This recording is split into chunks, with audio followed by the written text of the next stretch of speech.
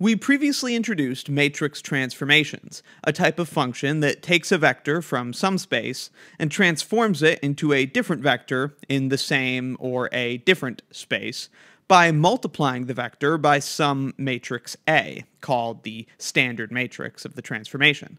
Link in the description to the video going over that. In this video, we'll look at a special group of matrix transformations. Those are the reflection operators, both in R squared, which we see here, and in R cubed. We'll look at a few different reflections in these spaces and the standard matrices for those reflections. We'll also do a few computations of carrying out these transformations via matrix multiplication.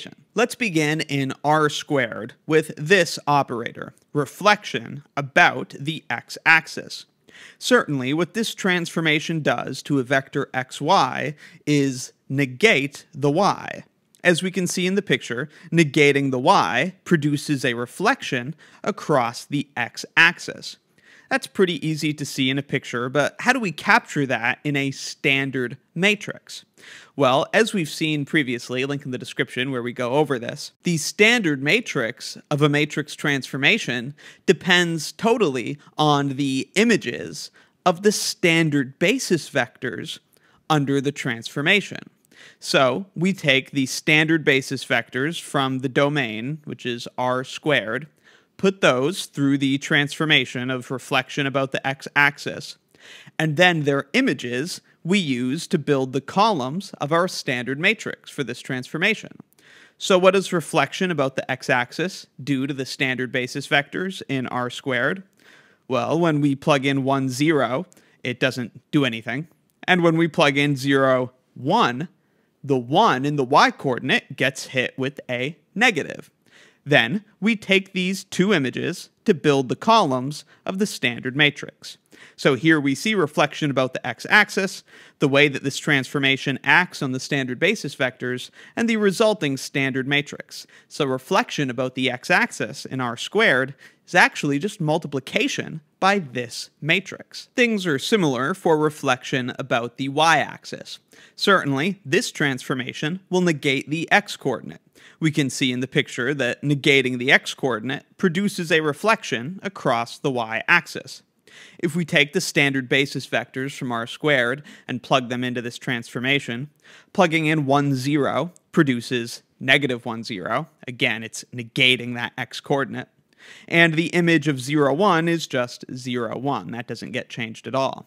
We can then take these images of the standard basis vectors to build the standard matrix for the transformation. So, reflection about the y-axis in R squared is actually just multiplication by this standard matrix. Finally, reflection about the line y equals x. You may recognize this as being what it looks like when you have the graph of a function and the graph of its inverse, because what the transformation does is just swaps x and y. T of xy, in this case, is yx. That's how we reflect a vector across the line y equals x. Now, when we take the standard basis vectors from R squared and put them through this transformation, the image of 1, 0 is 0, 1, and the image of 0, 1 is 1, 0. We then take these images to build the columns of our standard matrix.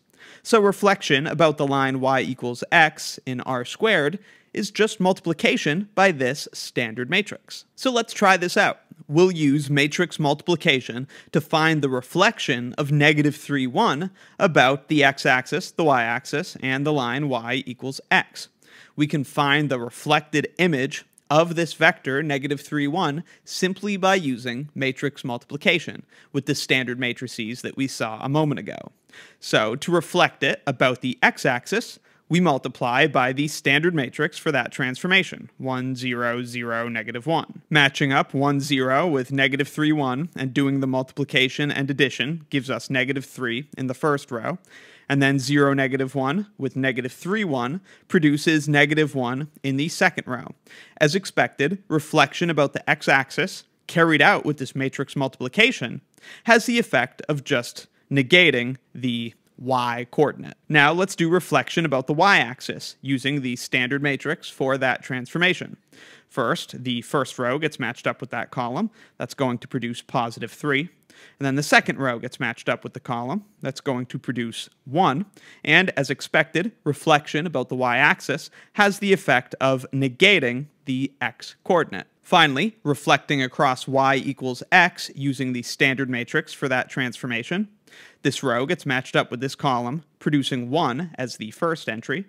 And then this row gets matched up with this column, producing negative 3 in the second entry. As expected, reflection about the line y equals x simply swaps the x and y coordinates.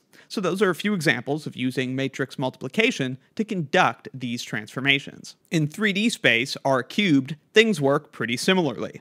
Reflection about the xy plane has the effect of just negating the z coordinate, which we can see in the picture.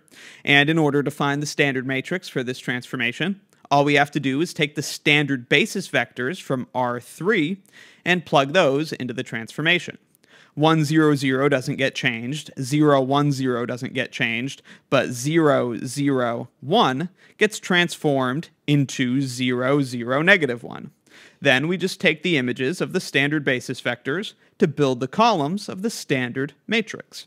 So reflection about the xy plane in R3 is represented by multiplication by this standard matrix. So reflection about the xy plane in R3 is actually just multiplication by this standard matrix. Now, if we consider reflection about the xz plane, we will see a similar thing take place. We can plug in the standard basis vectors. The only one that gets transformed is 0, 1, 0, which gets its y-coordinate negated. That's what produces reflection across the xz plane. And then we can use those images to build the columns of the standard matrix. So multiplication by this standard matrix is how we can carry out reflection about the xz plane. And it's a similar story with reflection about the yz plane. It's done by just negating the x-coordinate. Eventually that leads to this standard matrix. Let's practice some computation. Here we are asked to use matrix multiplication to find the reflection of 1, negative 4, 5 about the xy plane, the xz plane, and the yz plane. We will do this by multiplying by the standard matrices that we found just a moment ago. Beginning with reflection about the xy plane, we do this by multiplying by this standard matrix. So the first row gets matched up with the first column, producing an entry of 1. Then the second row matches up with the column, producing an entry of negative 4. And then the third row matches up with the column, having the effect of just negating the 5. So, as expected, reflection about the xy plane just results in a negation of the z coordinate. Next, we can reflect across the xz plane using this standard matrix. Matching up the first row with the column produces an entry of 1. Moving on to the second row, we're going to get positive 4. And then the final row just leaves the 5 untouched.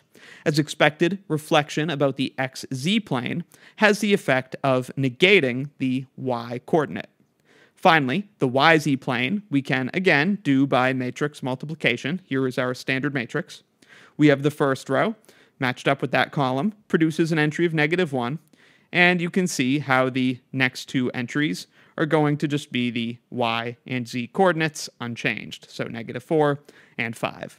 Reflection about the yz plane has the effect of just negating the x-coordinate. So that's a quick look at the reflection matrix operators in R cubed as well as R squared. And that's how we find standard matrices to carry them out, and a few examples of doing those computations. Next time, we'll look at projections and then rotations.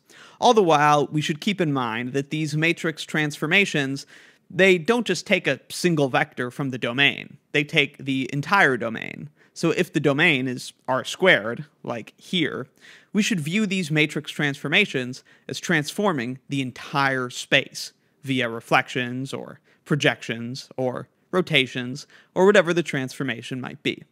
Let me know in the comments if you have any questions, and if you're looking for more, check out my Linear Algebra course and Linear Algebra exercises playlists in the description. Thanks for watching.